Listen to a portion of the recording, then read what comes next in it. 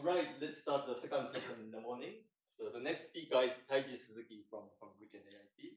He will be talking about representation theory and optimization of neural network. Okay, please.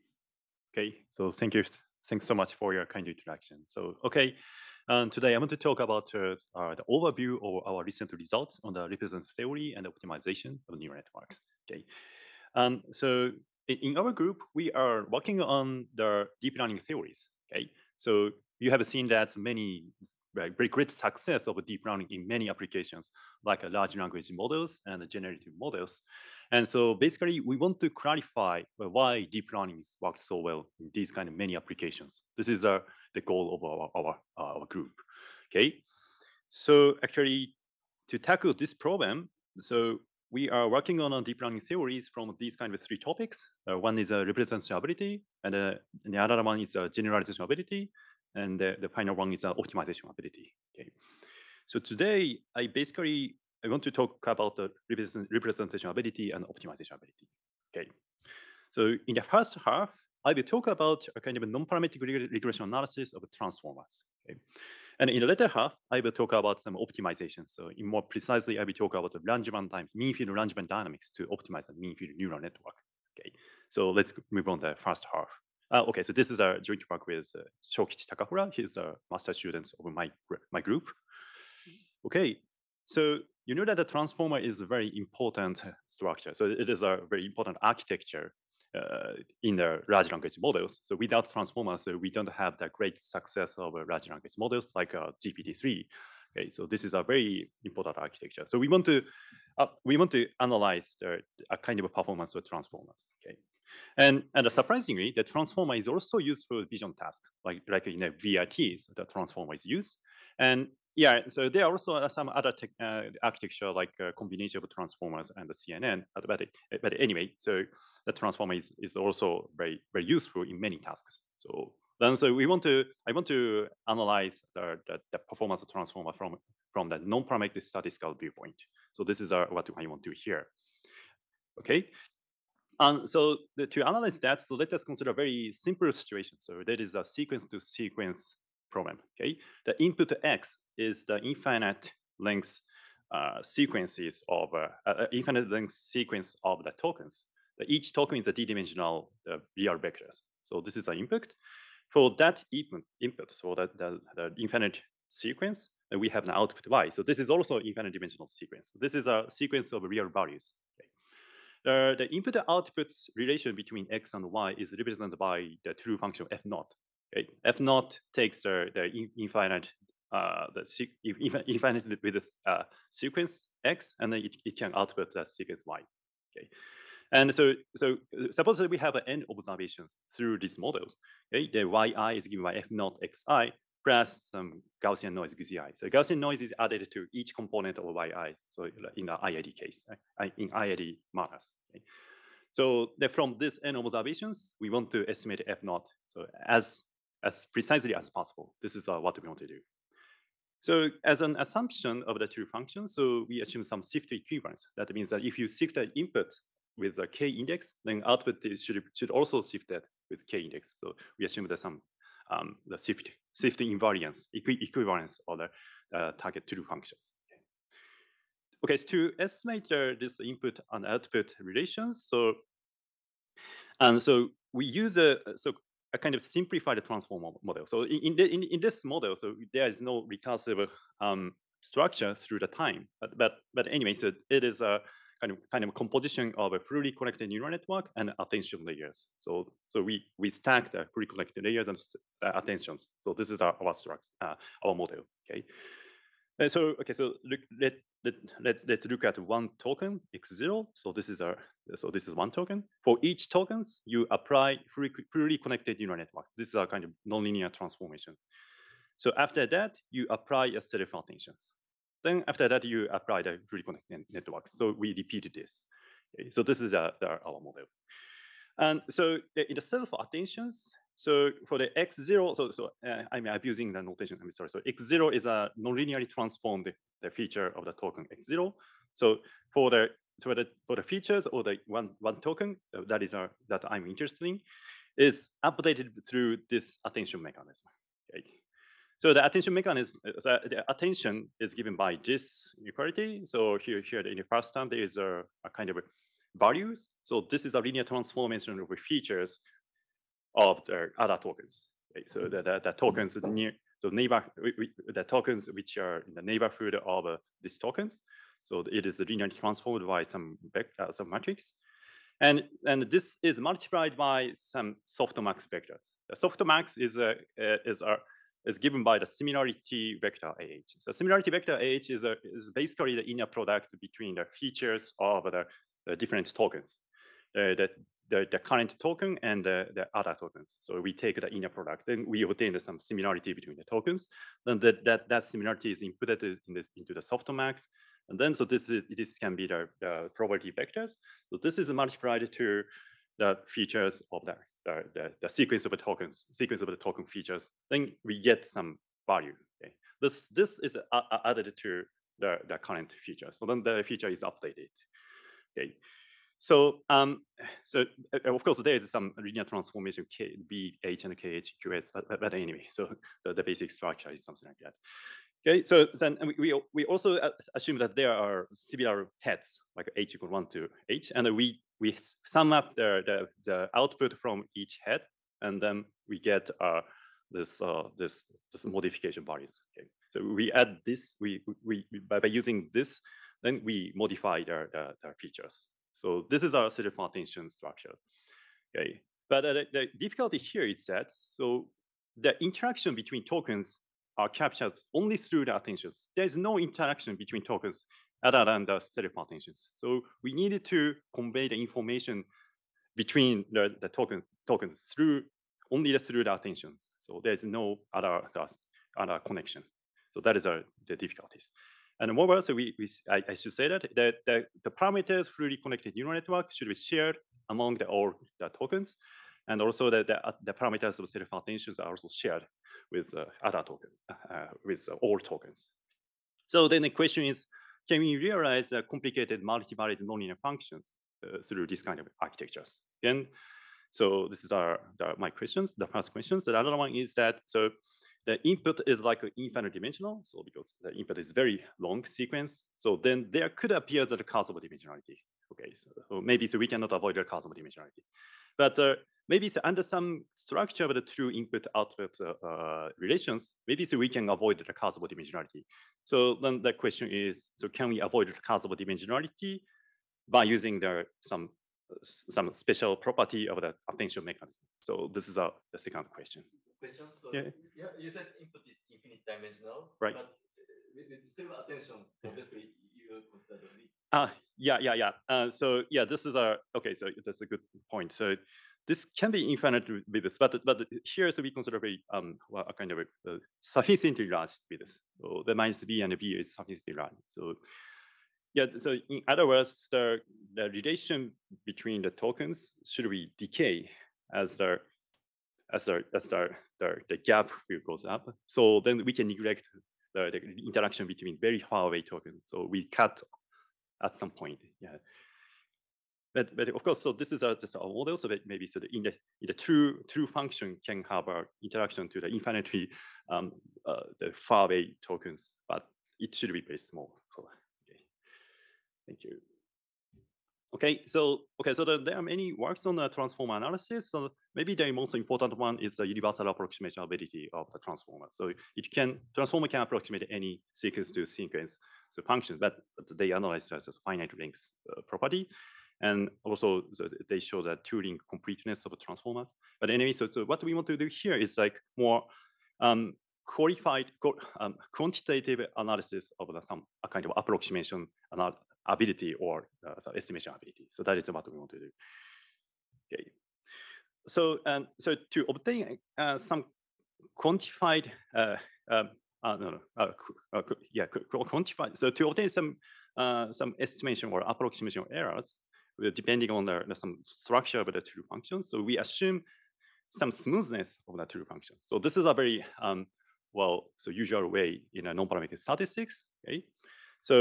So remember that. So here is a sequence to sequence functions for some output y0. So this is some specific output.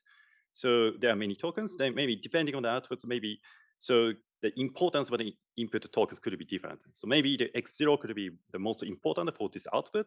Maybe the x-1 could be not so important for this output. So so for each tokens there is some importance. So okay.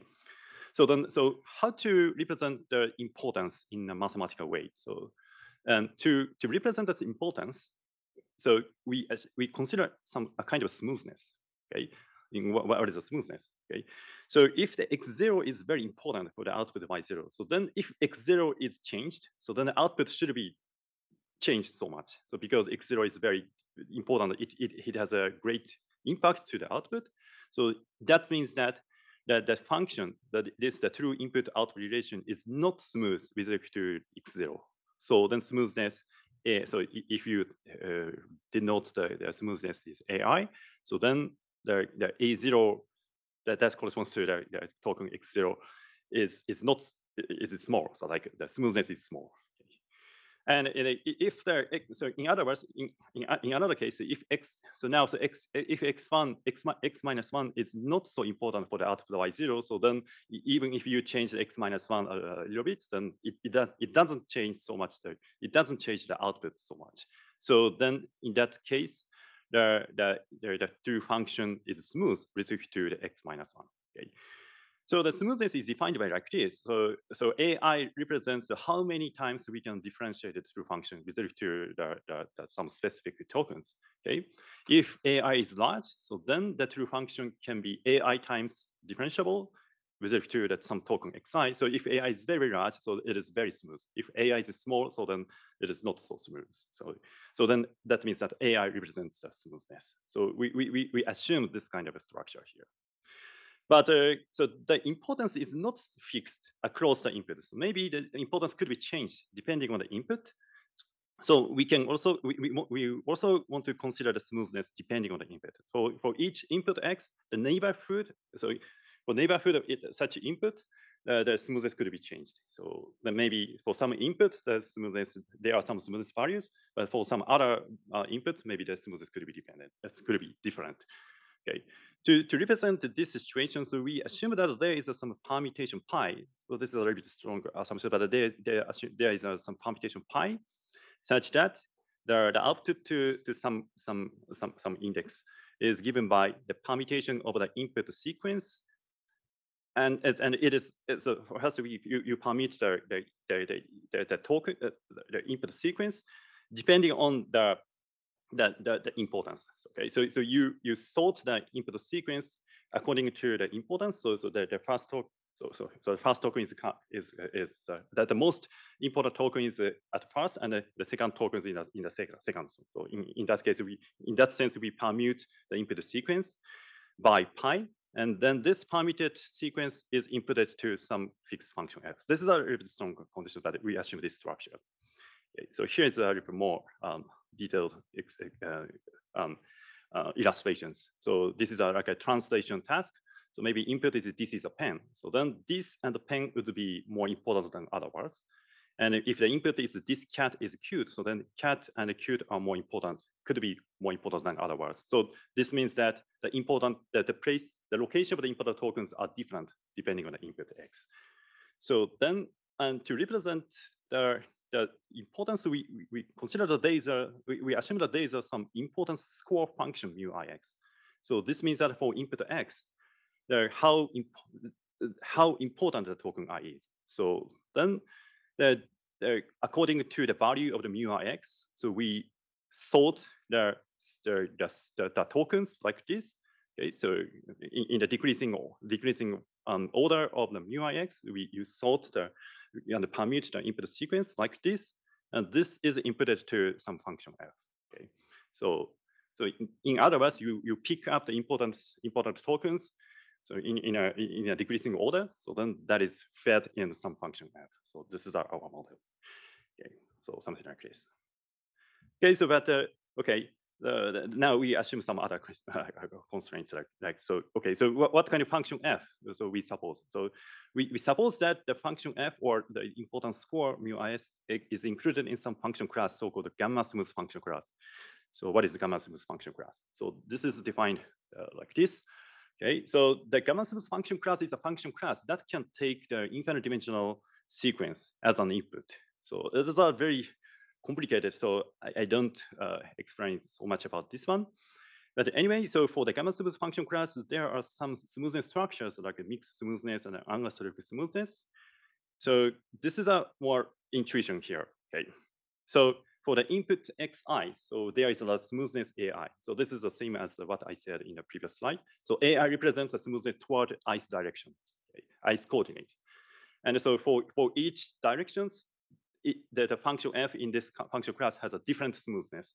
So maybe so for the ice coordinate, it has a smoothness ai. So then this is defined by like this. The function f in this function class has this norm.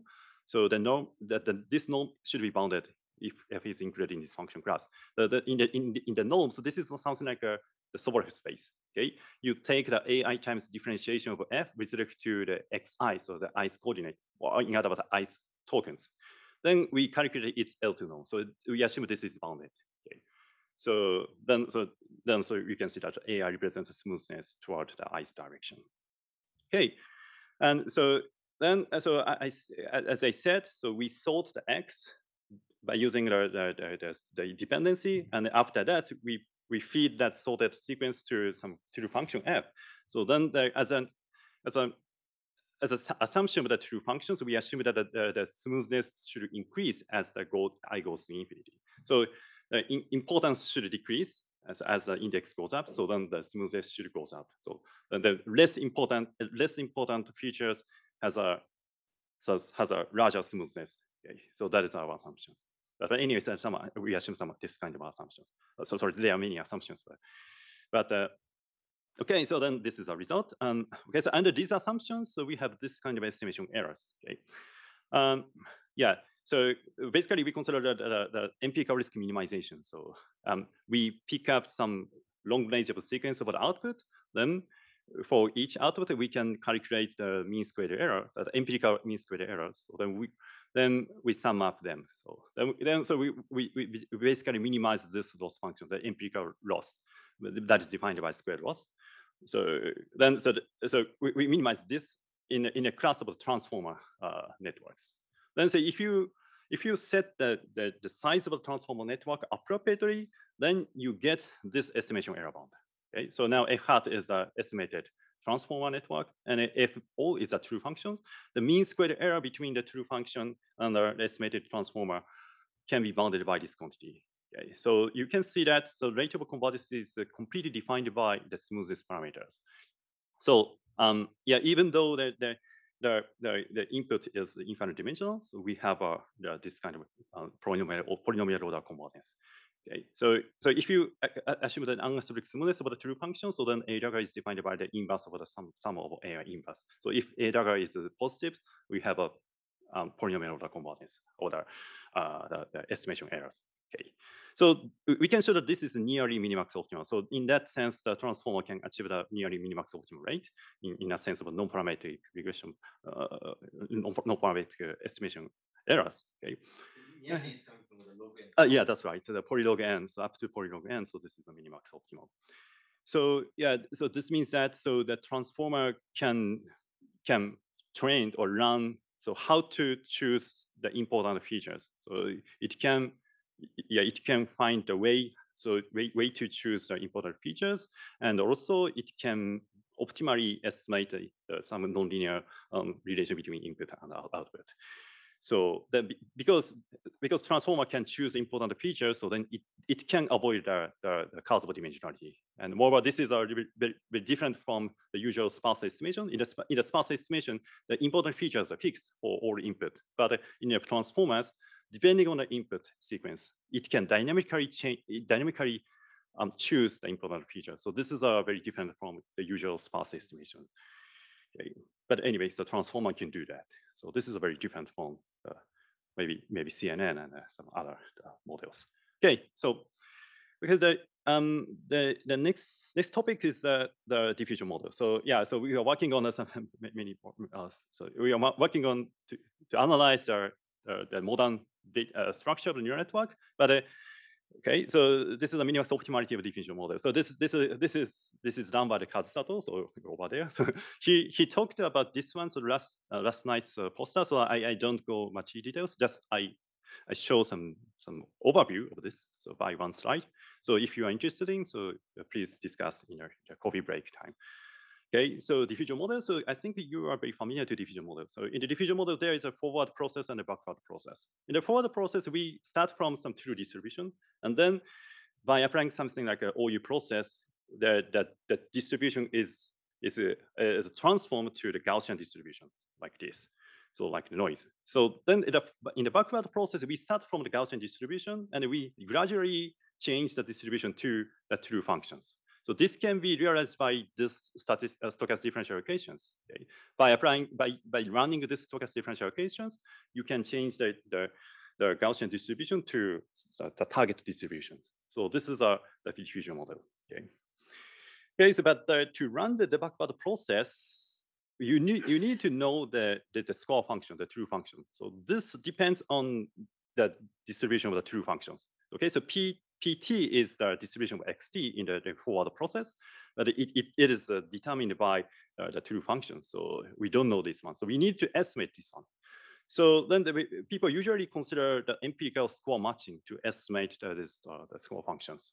So okay, so this is basically the empirical L2 distance between this one and S. So we can empirically compute this errors.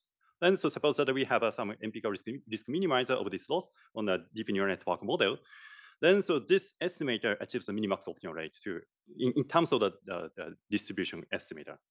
Okay, so let y hat be the output from the backward process where the true score is replaced by the estimated scores.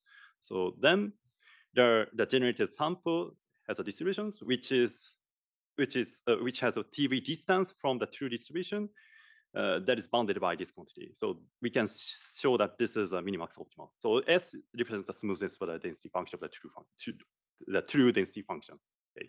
And moreover, we can show the Wasserstein distance bound, and this is also minimax optimal. But the interesting thing is that for the Wasserstein distance, the rate of convergence depends on the intrinsic dimensionality of the data. We suppose that if the data is distributed on some subspace, that dimensionality of that is d prime, so which could be much smaller than the entire space. So then the rate of convergence depends on the dimensionality of the subspace. Then you can escape. You can avoid the curse of dimensionality. Okay. Okay. So then so final 5 or 10 minutes. So I want a little bit to talk about the optimization. Okay. So sorry. So I changed my topic completely. Sorry. Okay, so here, so I will talk about the mean field arrangement dynamics to optimize the two-layer neural networks. Okay, so this is a joint work with Atsushi Nitanda and Denigu. So Atsushi did a very good work that initiated the sequence of this kind of work. So this is very good.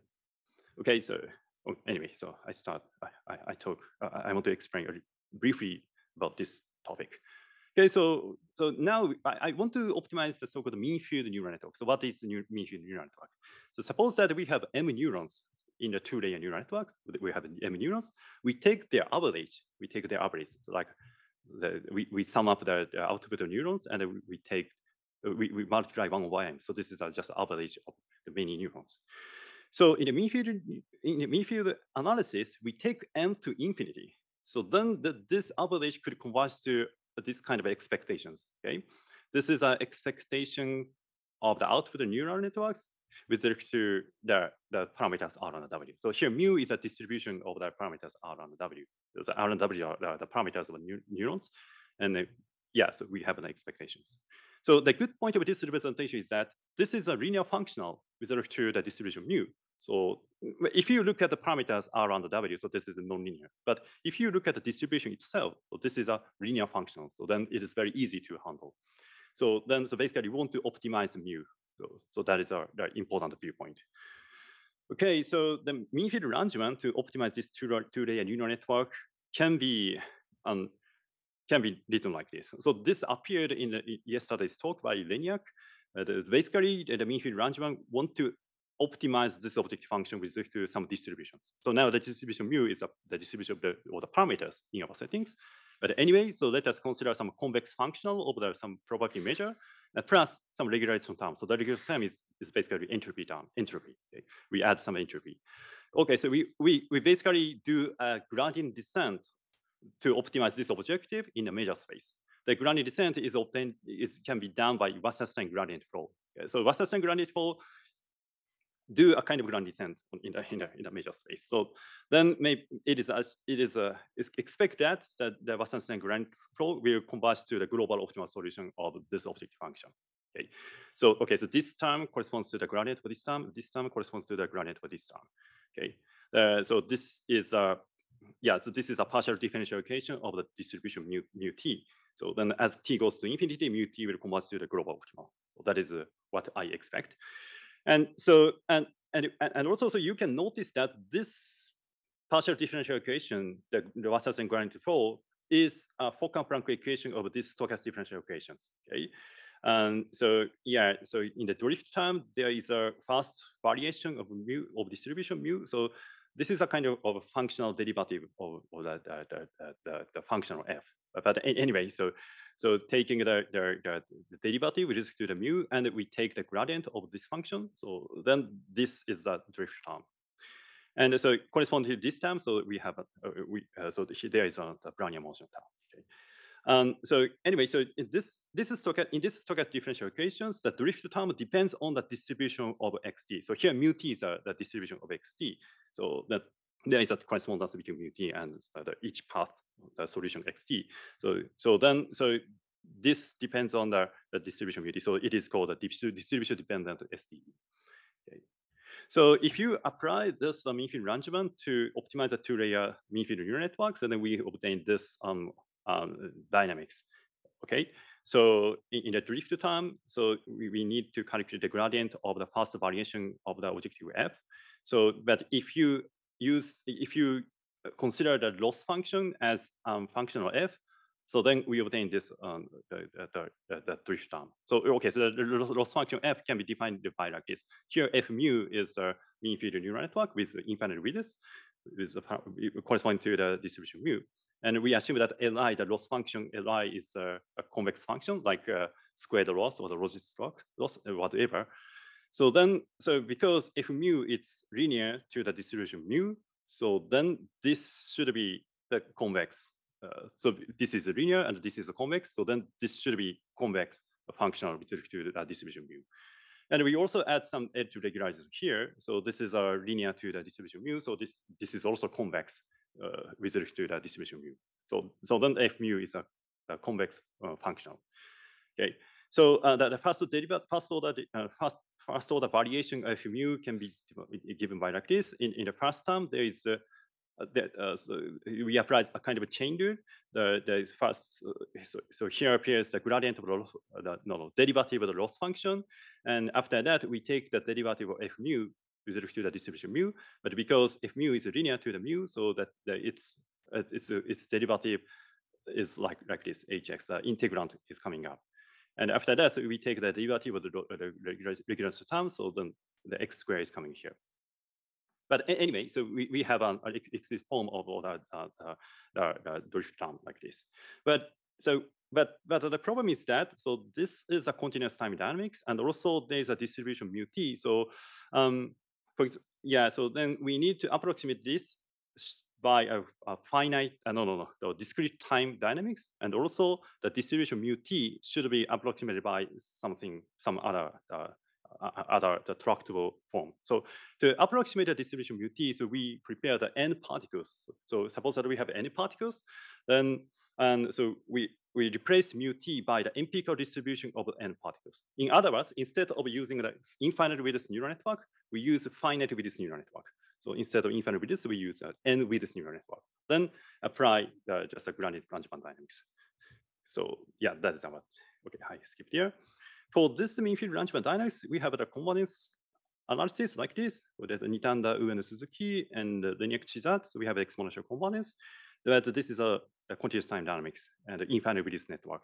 So we have discretized it by finite width network and discrete time dynamics. So, so we have proposed a double loop method initiated by PDA, and so the following work is a PSDCA.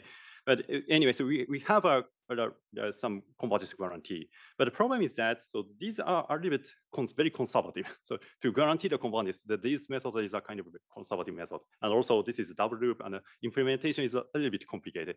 So we need more simple single loop method. Okay. So, but to show the convergence for the single loop method, there's a problem of so-called propagation chaos. So yes, I don't explain much about the propagation of chaos. Anyway, so there's some mathematical difficulties to show the convergence of a single loop method. But last year, there was some kind of theoretical developments about this.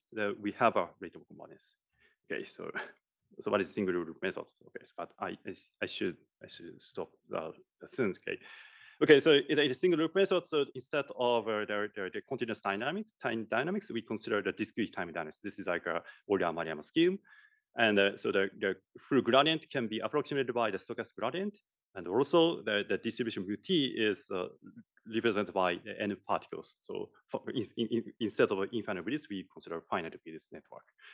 Okay, for those three approximations, so we can derive some approximation errors like this. So yeah, so this is how the objective function decrease after the one step.